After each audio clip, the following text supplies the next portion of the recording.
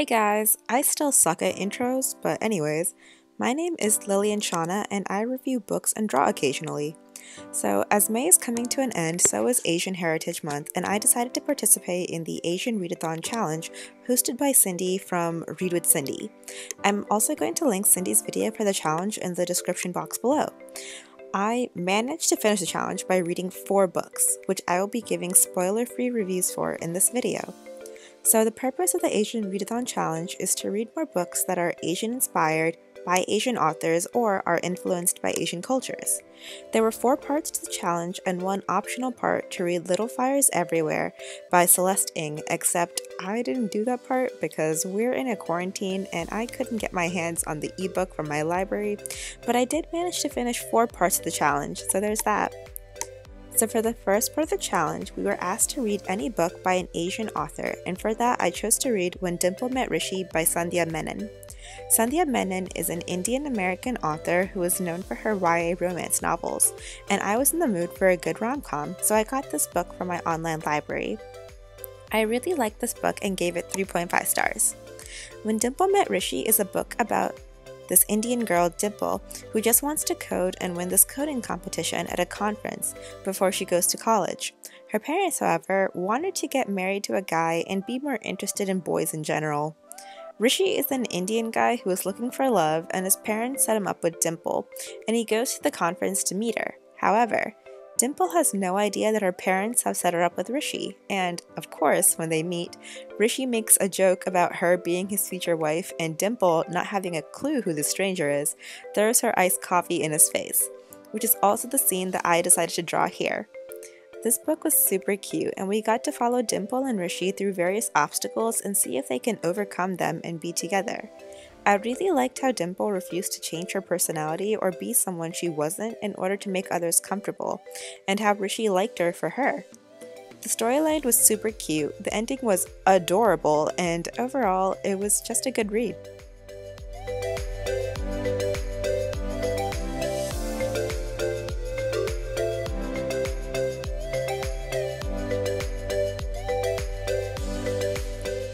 So, the second part of the challenge is to read a book featuring an Asian character or written by an Asian author who you can relate to, and for this I chose to read There's Something About Sweetie, also by Sandhya Menon. I chose this book because 1, it features Sweetie, who is a South Asian main character, and 2, I can relate to the author because Sandhya Menon is a woman and so am I. Also because this was one of the only books featuring an Asian character that was available at the online library. I also really liked this book and gave it 3.5 stars. There's Something About Sweetie follows an Indian girl named Sweetie who is the star of her track team, but despite being athletic and winning races, Sweetie's mom is concerned about her weight and whether Sweetie can get a guy because of it. Meanwhile,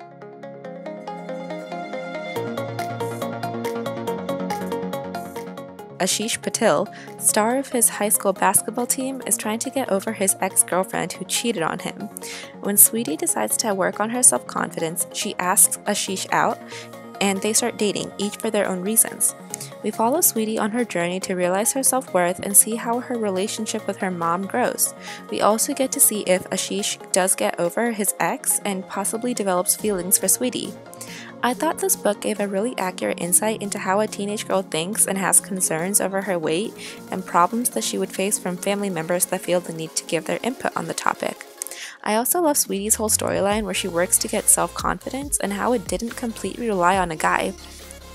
There were parts of the story that I found kind of unbelievable and unrealistic, but I don't really read rom-coms for how realistic they are anyway, so it was fine.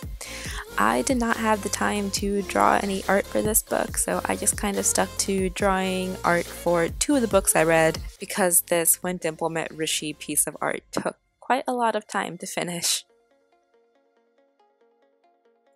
I thought that the characters were pretty accurate to how high schoolers actually are, and the situations that they were put in were very entertaining to read about. For example, I remember that the dates that Sweetie and Ashish went on were kind of curated by Ashish's parents, and they had to go to a temple one day, which was super interesting to read about.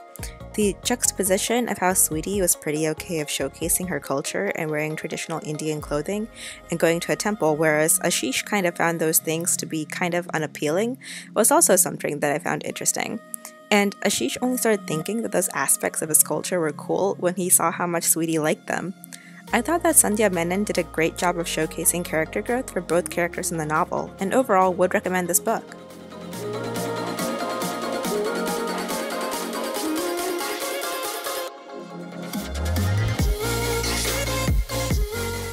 The fourth part of the Asian Readathon challenge is to read a book recommended by an Asian.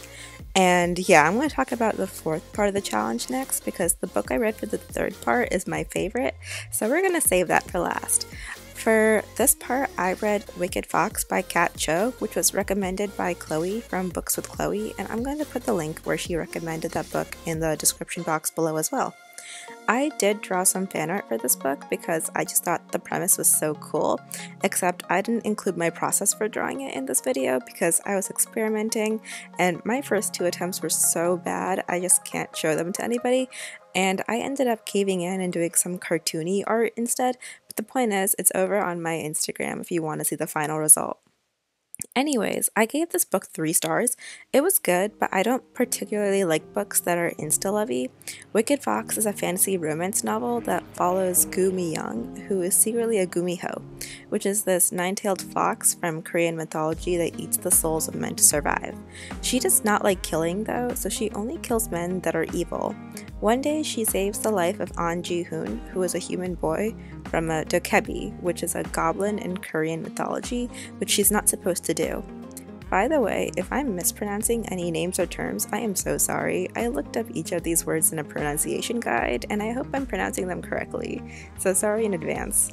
Anyways, the story takes off from there, and we follow Mi-young and Ji-hoon on this journey where they fall in love, but to me it felt like it all happened really quickly. I do understand this book has been compared to K-dramas before though, and I've seen my fair share of K-dramas, so if I'm evaluating it from that standpoint, having the main characters fall in love relatively quickly would be normal. Things that I wish the book had, or that were missing in my opinion, include more focus on the mythology. I would have loved to learn more about the Gumiho and their lore, and there were bits of it in the novel, but I just love mythology so much and that I would have liked more in-depth information, which I think would have been nice.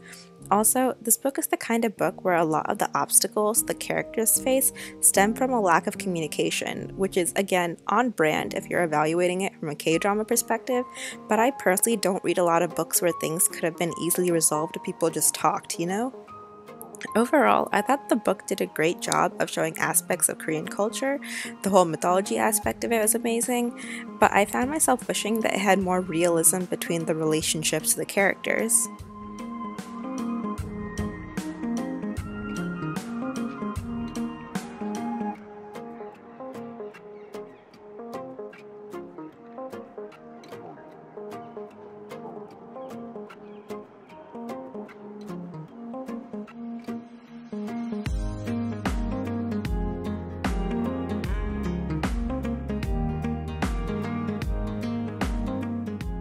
The last book I read that met the third part of the Asian Readathon challenge, which was to read a book featuring an Asian character or written by an Asian author who was different from you, was Steel Crow Saga by Paul Kreuger. This was also my favorite out of all the books that I read, and I gave it 4.5 stars. Steel Crow Saga is a fantasy novel with all Asian-inspired characters written, and I chose this book because the author is Filipino-American and I'm not. The book follows 4 characters with a 5th point of view also in there. There's Tala, who is from the country of Sanbuna, which is inspired by the Philippines. Sanbuna was recently at war with the country of Tomoda, which had previously colonized Sanbuna. Tala is a soldier who, after beating Tomoda's forces, is tasked with guarding Prince Jimuro to claim the Tomoda throne to negotiate peace talks. However, a Shang princess named Shulan, again, I'm sorry if I'm mispronouncing any names, hires a thief from the country of Gyeongsun named Lee to deliver Jimuro to the Shang Emperor in order to become the next ruler of Shang. Shuilan is a detective, by the way. All 4 characters' journeys are entangled with each other, and they find, despite their individual goals, there is a common evil that is threatening all of them. So Jongsun, Shang, and Senbuna all hate Tomoda because at some point in time, Tomoda has occupied all these countries. Jongsun is based off of Korea, Shang is based off of China, Senbuna is based off of the Philippines, and Tomoda is based off of Japan. There is one more country to haul, which I'm pretty sure is based off of India, but there aren't any main characters from there featured in the book. This book also has amazing LGBTQ+ rep, and I think that you could only call one person out of the 4 main characters as straight. The book features a relationship between 2 of the main female characters and a relationship between another female and male main character. There is also some trans rep in this book, which I was pleasantly surprised by. I really enjoyed this book's magic system, which consists of shade pacting, which is when you make a pact with an animal and you basically house the animal's soul in you and it kind of becomes a part of you, and in turn you basically make an agreement with the animal to do something that it wants. You can then call that animal by name whenever you want, and a kind of magical soul energy version of it appears, except it's usually bigger and stronger and harder to defeat, and it will listen to you. The next form of magic is metal pacting, which only the Tomodanis are supposed to be able to do, which is when you put a bit of your soul in metal and then you can control it.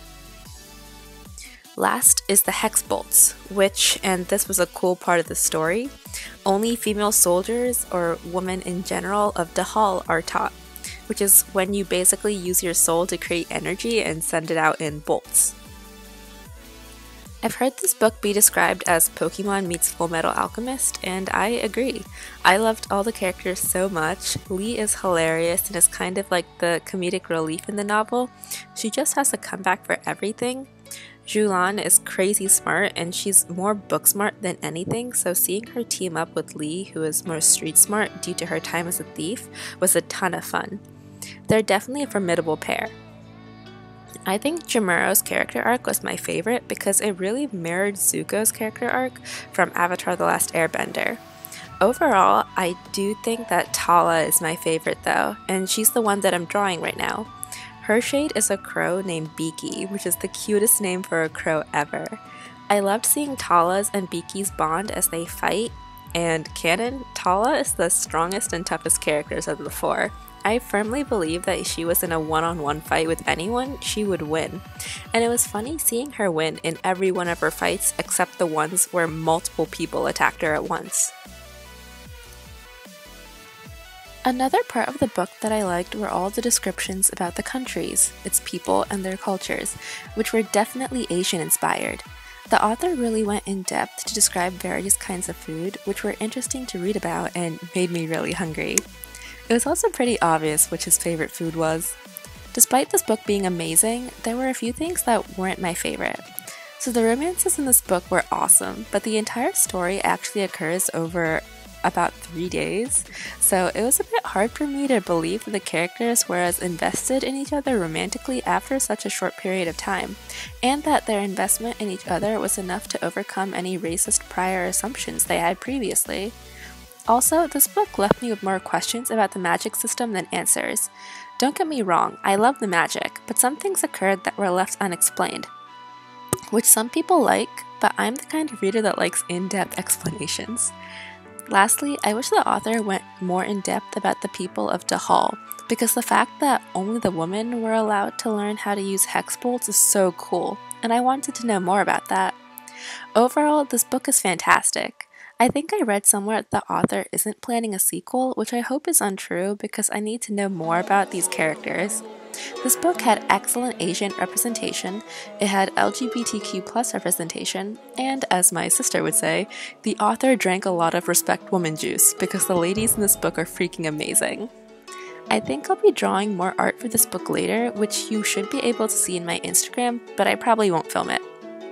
Alright, that's all I have for you guys, so you can see my final art at the end, and after that, I'll be showing some of my favorite quotes from Steel Crow Saga.